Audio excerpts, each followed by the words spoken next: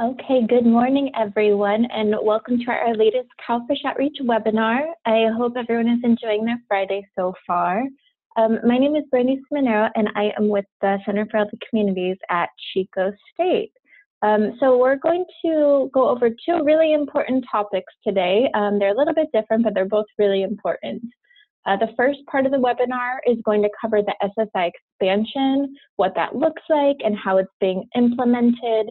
And then the second part will cover website updates to make sure that your website is up to date, and also some things to keep in mind to make sure that you're up to speed with that part of the contract.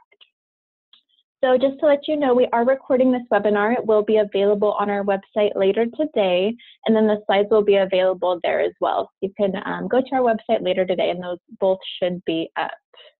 Also, please feel free to use the chat box during the webinar if any questions come up, and we'll be happy to answer those as we go.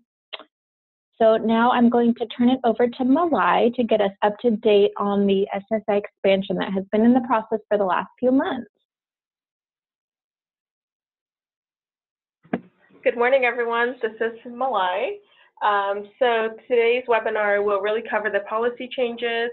It will include other eligibility-related information to older adults and individuals with disabilities, because these two groups do have slightly different rules for CalFresh. And so I think with the expansion, it's good to also know some of those basic older adults and individuals with disabilities rules in regards to CalFresh. Okay, so as you know, SSI SSP recipients are currently ineligible for CalFresh benefits.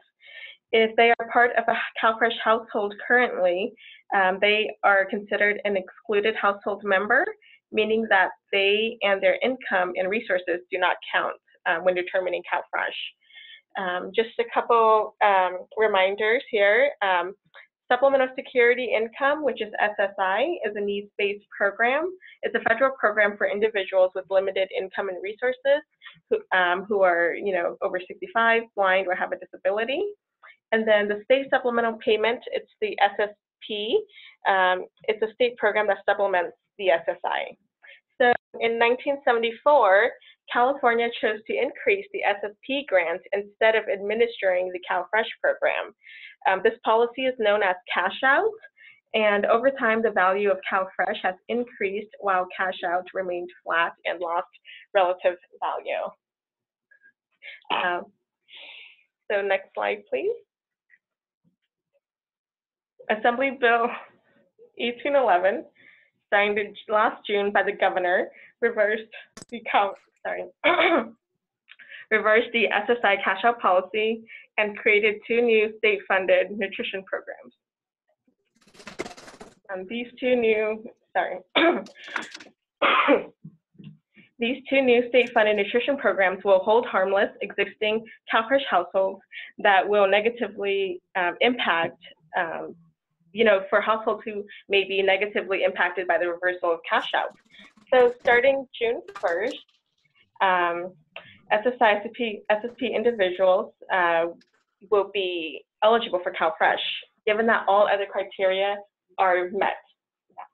And then just a reminder that, there are no changes to the current SSI SSP amounts. And then also we have, we can actually start applying, helping individuals who are on SSI SSP apply for CalFresh benefits starting May, but they will not get issued benefits until June, because that's when it actually starts.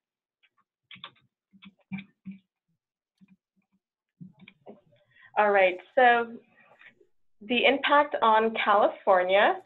So there are about 369,000 newly eligible households that are expected to participate in CalFresh.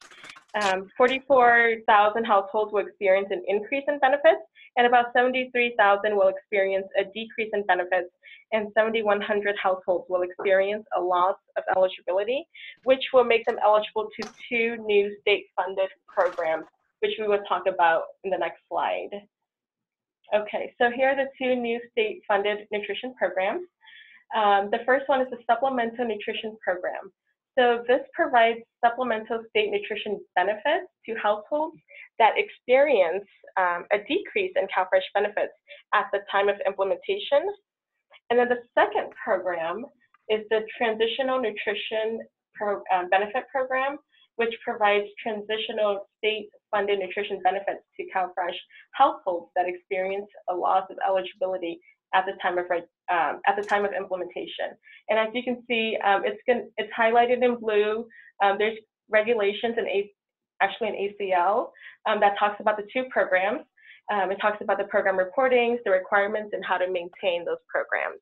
And you can review those as well. Next slide, please. Okay, so the impact on the ongoing households, or sorry, impact on newly eligible households. These households are households where all members are SSI, SSP recipients. And this means that, they previously are not eligible to CalFresh because they're on SSI and SSP. And then just a reminder, when I'm talking about an ACL, that's an all-county letter. That's what the state sends out regarding new regulations. And then going back to newly eligible households, households usually, with elderly and disabled households, they usually recertify at 24 and 36 months. But with those who are newly eligible to CalFresh due to the policy change, they will have a shortened certification period based on their case number. All right, and then the impact on ongoing households. These are households that are currently receiving CalFresh, and they have an excluded household member at the moment. So that means that they can, ongoing households can add the SSI SSP member to their household, and then they can add this person at their reporting period, at their recertification, or through a voluntary request. If adding this person increases their CalFresh benefits, or if no changes happen by adding this SSI individual, then these households will continue to receive CalFresh. But if there is a decrease or loss of eligibility, then these households will either be eligible to supplemental nutrition benefits or transitional nutrition benefits, the SNB or TNB. Next slide, please. All right, so just a couple reminders here regarding this population that is newly eligible to CalFresh. So CalFresh defines someone as an older adult, someone who is over 60.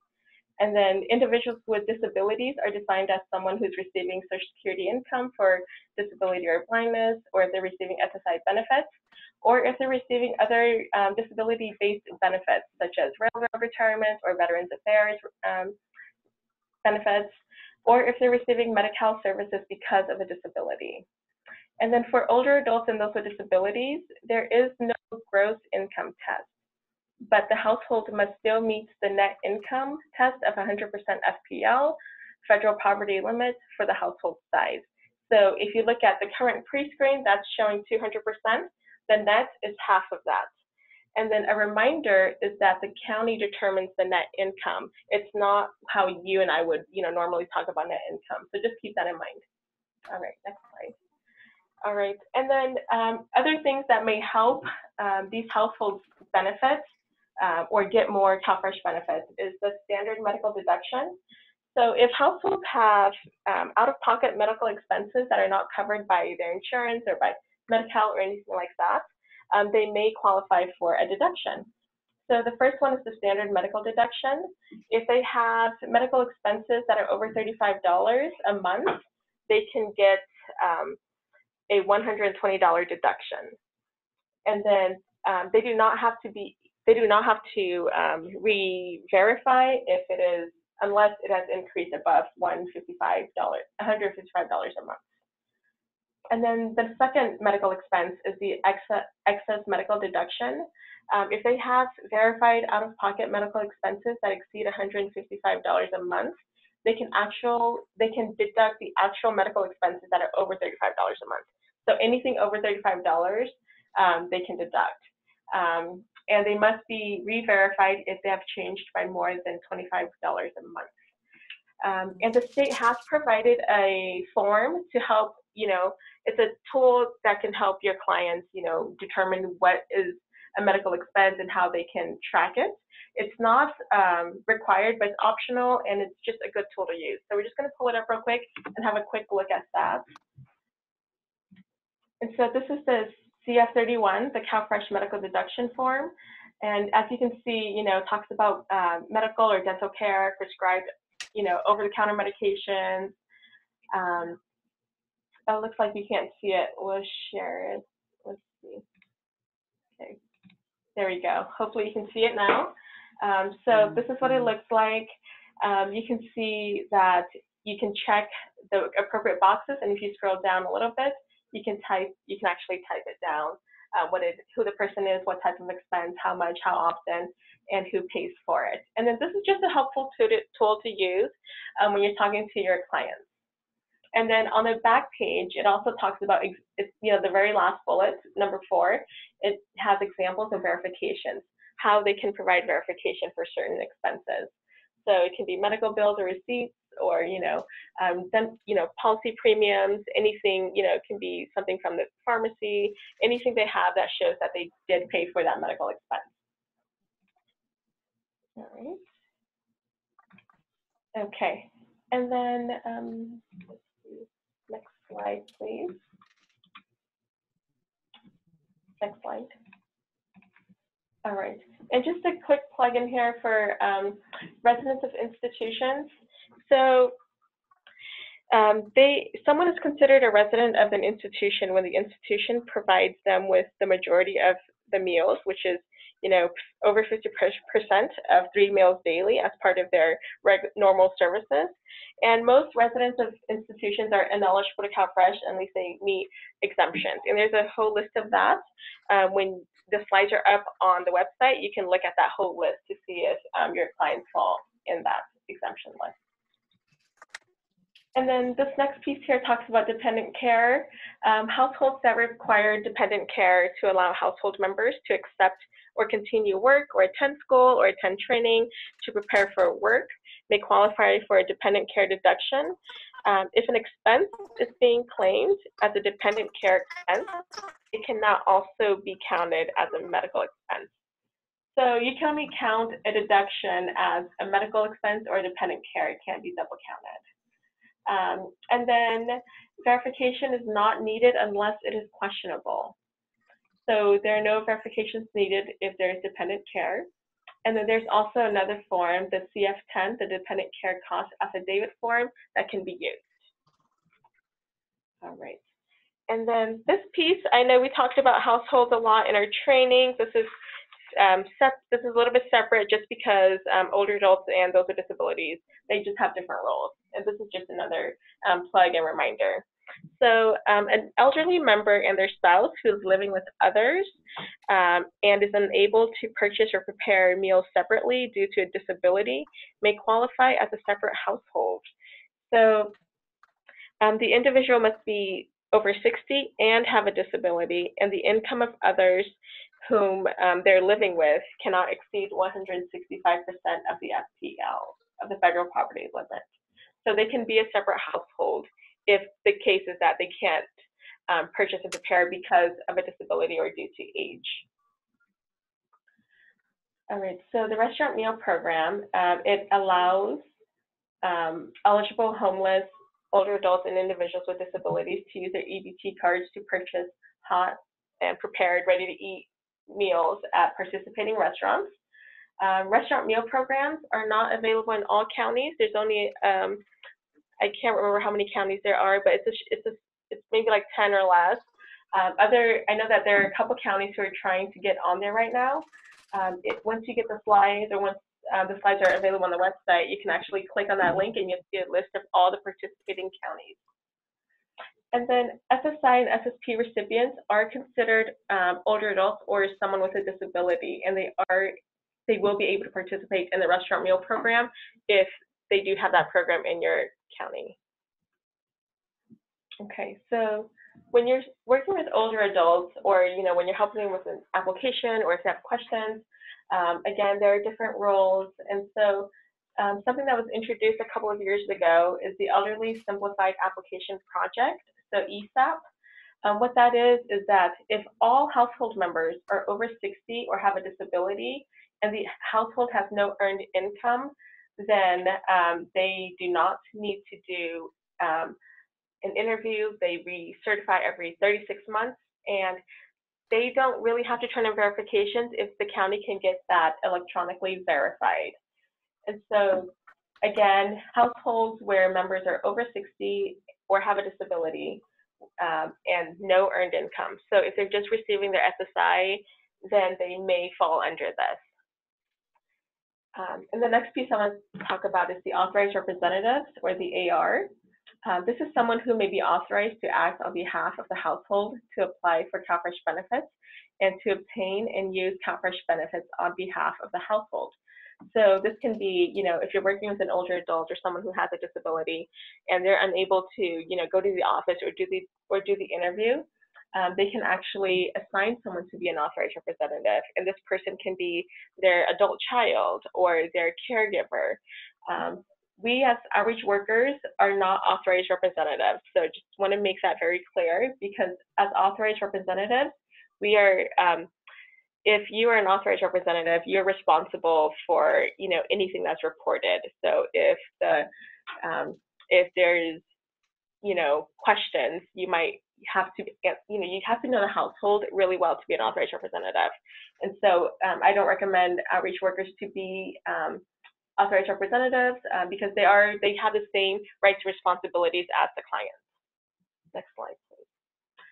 And then other opportunities is, definitely building partnerships and share information with your campus organizations like DSPS or DSS, ARC, or any other services or programs on your campus that serve students with disabilities, or other programs geared towards older adults. And then also connecting with your area agencies on aging, so the local AAAs. You can click on that link once you get the slides, and you can see a list of who is overseeing your area. And if you have any other questions or things come up about the CalFresh expansion, you can definitely reach out to your CHC program manager. And then there is a new pre-screen, and that will be up on the website shortly. It's gonna we've taken out the SSI question in the pre-screen, so it's up to date. We usually don't update materials until the summer, but because of this change, we're going to go ahead and make that change and keep it up on the website.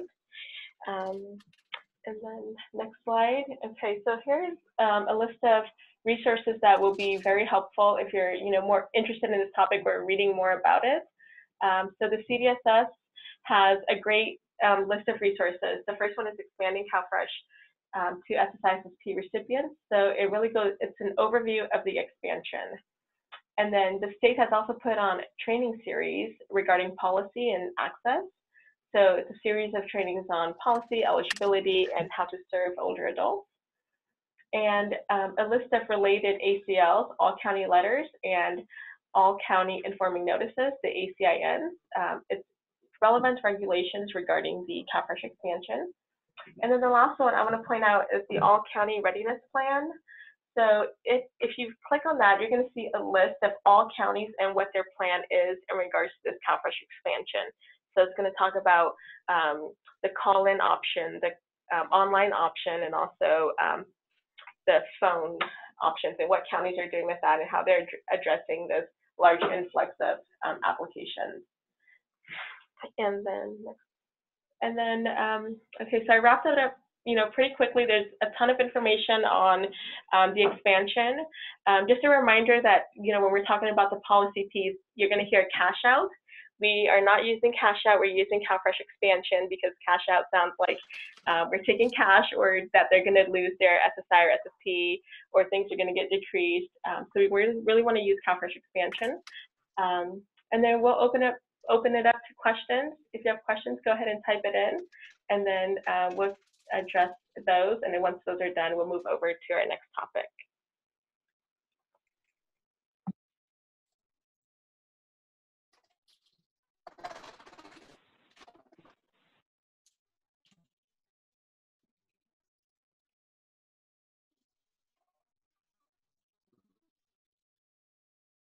So it looks like there are no questions at this time, so we're going to move on to the next topic. Zach and Andy are really going to be going over the CalFresh Outreach website and the requirements.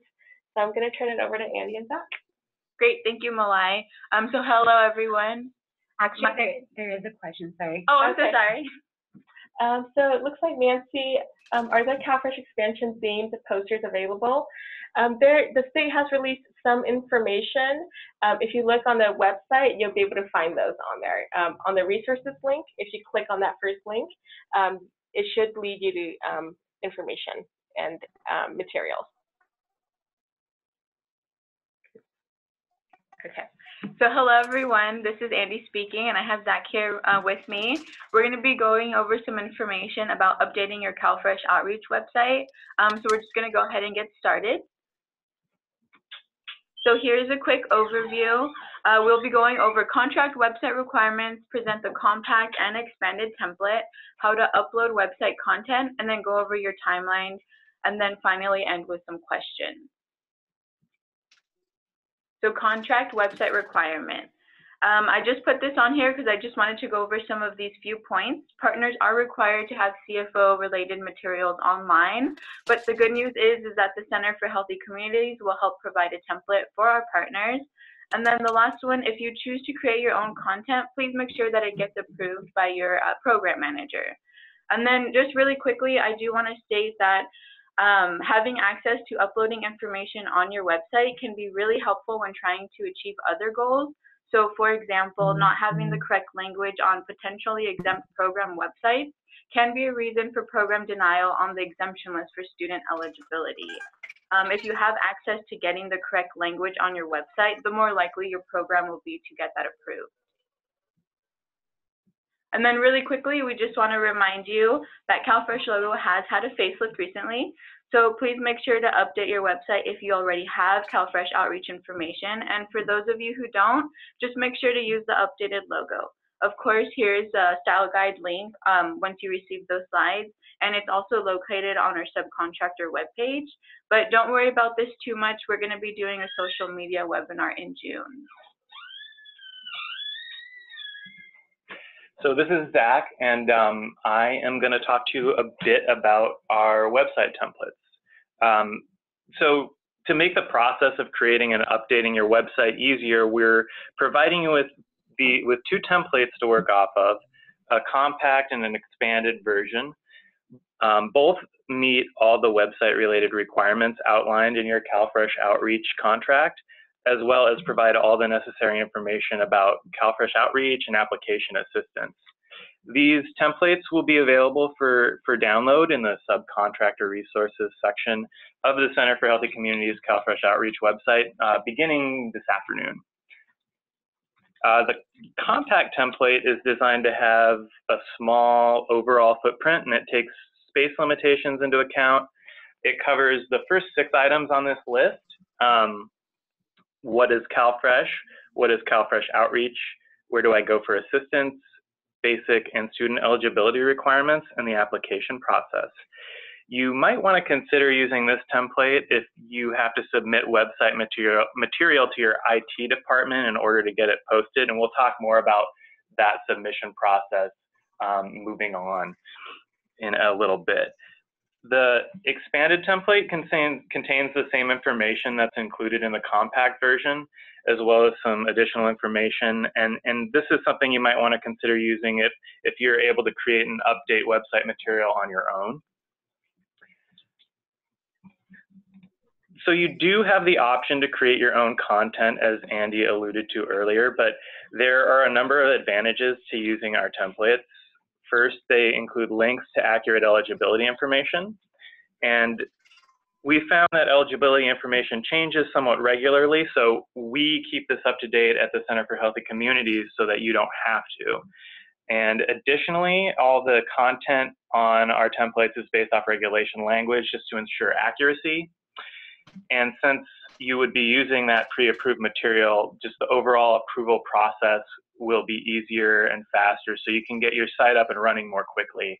And lastly, it does save time, and it's easier. You can literally copy and paste a lot of the content that we will be providing to you onto your website without having to worry about wording and things like that. So let's take a look at the templates themselves. We're going to pull up the compact template real quick here. And while we're doing that, I will just kind of start with a few housekeeping items that we have up on the top of both versions. First, we have a reminder of the logo and the tagline requirements. And I'm not going to say a lot about that right now, but the most important thing to keep in mind is that your website needs to include the CalFresh food logo and the USDA acknowledgement tagline. So next we have a color key, and as you can see, the content that you can just copy directly onto your website is going to be in black on this template. Information you'll need to add that's unique to your institution is in green italics. Links to include on your site are in blue, and then additional notes and explanations are in purple italics, and those are things that you wouldn't want to include on your web page. They're just kind of explanations that we're providing for you as the website creator. So the compact template really focuses on providing the basic information about CalFresh Outreach and application assistance. And it starts with descriptions of CalFresh and CalFresh Outreach, and then moves right into providing information about where to go for assistance. This would be the section where you'd want to include information about your food pantry, your drop-in assist in your area. We also recommend that you include a link to getcalfresh.org, and that's just to accommodate those folks that may not feel comfortable seeking in-person service, so we provide an option for them as well. So moving on to the basic and student eligibility requirements, as I mentioned earlier, we recommend that you simply provide links to the Center for Healthy Communities CalFresh Outreach website for this information, due to the fact that we closely monitor these requirements and we update our website to reflect any changes that occur. And that way, that's just one less thing that you have to worry about on your site. And then last but not least, we have a step-by-step description of the application process itself. And that's the compact template. So we will feel free to ask questions about the templates as we go, and I'll do my best to answer those questions at the end. So let's go ahead and move on to the expanded template if we could. And the expanded template also meets all your contract requirements, but it includes a bit of additional information that you might find useful. Also, the material is presented in a slightly different way in that it's broken up into 3 separate sections or subpages, if you will. And those are CalFresh Outreach Basics, Immediate Assistance, and then a section that focuses specifically on your location's CFO program. Another thing that I'll point out here is that there are multiple spots throughout this template that we set aside for information about where clients and potential clients can go for assistance. And we do that purposefully, since this is really some of the most important information that you'll be providing on your website. And so we just want to make sure that every visitor to the website sees that information at least once. And if you have scrolled through our CHC CFO website, you'll see that we do that on our site as well.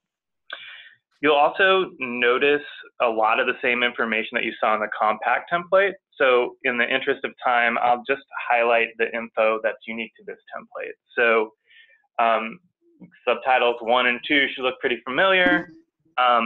As you can see, subtitle 3 provides a bit of additional information. And just the types of services that CalFresh Outreach provides. Section 2 should look pretty familiar as well. So we'll move on to section 3. So you can kind of scroll down. There we go. And section 3 houses that information about your location's CalFresh Outreach program. And here you can include links to the basic and student eligibility information, You can reiterate your drop-in assist info. You can describe the application process, and all that should kind of look familiar as well. It's just presented in a slightly different way than it was on the compact template. But after that application process information, we include some additional information on typical verification documents and a link to the full list of verifications that a county eligibility worker might request from an applicant. So those are the two templates, and now I'm going to turn it back over to Andy to discuss some of the common ways to upload your CalFresh information onto your website or webpage.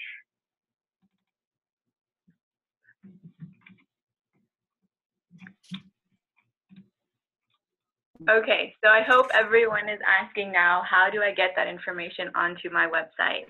Well, so the Center for Healthy Communities, we recommend that you contact your IT services to determine the process for uploading website content, and then also figuring out what kind of content manager system you're using. So for example, here at Chico State, we use Cascade. There are also two common ways content is actually uploaded using the CMS. Most of the time it's either by connecting with IT and being able to get trained, and then someone uploads material themselves, or it can be also done by submitting content straight to IT services for them to do it. It really depends on what your system, what your location is doing. All right, so the last thing that we want to talk about before we take some questions is to share a timeline for developing your own CalFresh Outreach webpage or website. So I also want to say this is a great project to focus on over the summer as things slow down at your various locations. Our goal is really to have all of our partners' websites up and running by the end of July.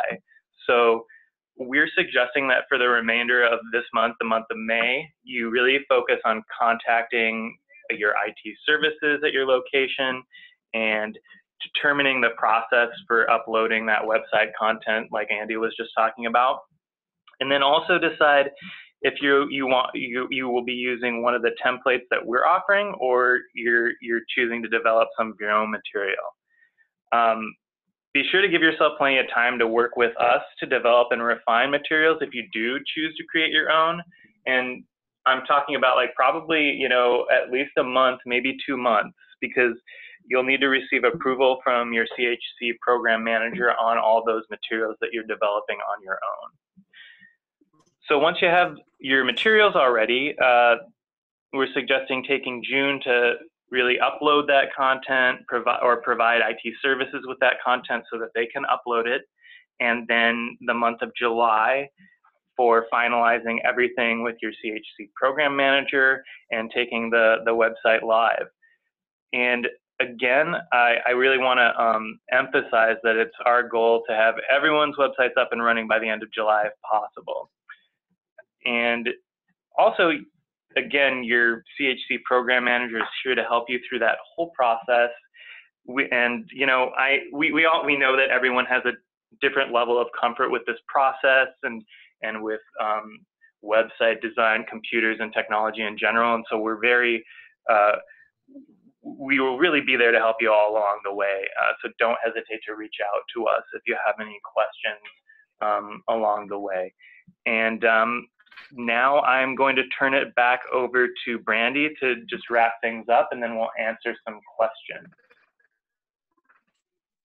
Yeah, so I just wanted to mention that I am going to be sharing the link for where these slides will be available later today, along with the webinar recording. So I just shared it in the chat box right now. So check that link out this afternoon if you want to see the slides and click on the links and see all of that. That'll be available this afternoon.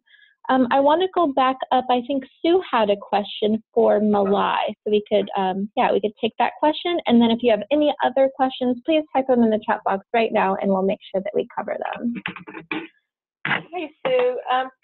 Could you clarify your question? You know, your question is where I think this might apply on the college or university is with our DSS team, and eliminating the question that might eliminate folks who have an SSI member in their household. Are there other key takeaways for college settings? So I mentioned the pre-screen, we're going to be removing, it's no longer going to be that SSI completely eliminates the individual or household. We'll still have like a little reminder on the front of the pre-screen that talks about medical deductions and says that people with SSI can potentially take deductions. I'm hoping that answered your question. If you want to clarify, you can go ahead and unmute yourself, and you can definitely ask that question or clarify it.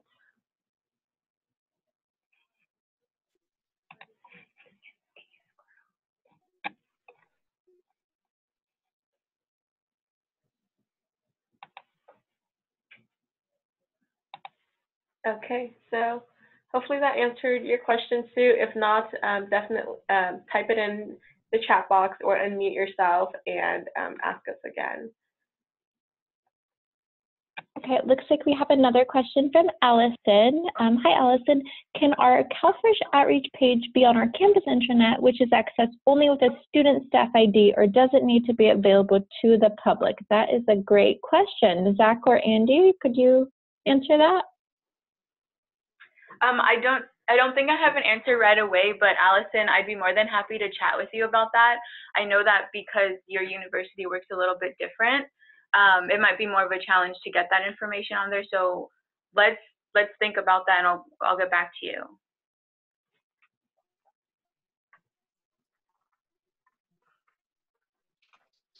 Okay, any other questions?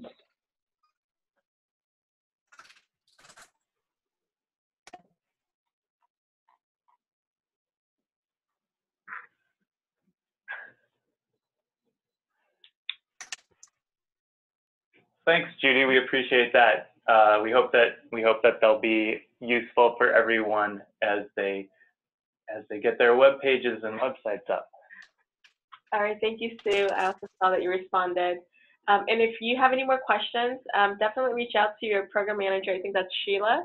And so we can definitely have more discussions if you have questions about how to, target SSI students on your campus or find out where they are. We can definitely do that together.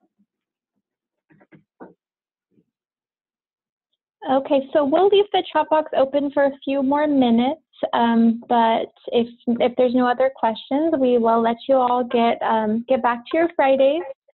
We can go to the next slide. If you have any questions, definitely feel free to reach out to your program manager. That's going to be the best place to go, whether it's about the SSI expansion or the website stuff. So this is just our general contact information, but yes, please feel free to reach out to your program manager specifically for any questions on those topics. Thank you, guys.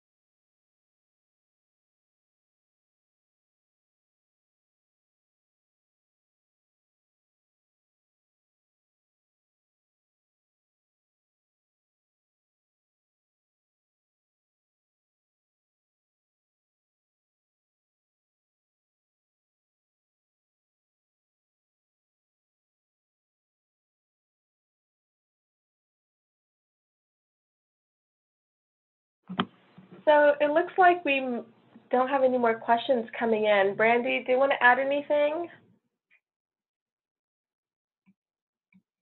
I don't know if Brandy's, well, all right, then thank you all for joining us in this webinar today. If you have any questions, definitely reach out to your program manager or email them to us. Like Brandy mentioned, everything will be up on the website. All right, thank you everyone. Have a great weekend.